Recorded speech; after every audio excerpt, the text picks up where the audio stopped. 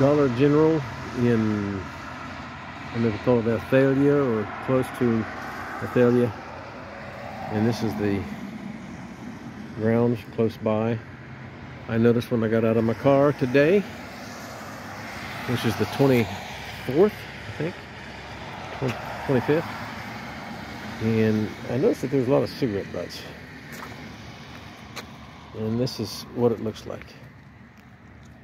I know the manager, or the assistant manager, was talking about hoping to get some cigarette butts, or a cigarette ashtray of some sort, for the employees to smoke. But it gets to the point where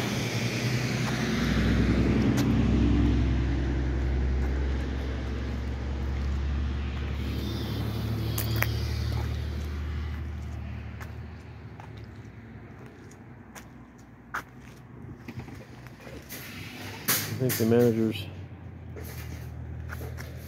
and the corporate, whoever, decide that they can't have an ashtray, needs to get down to reality for their employees.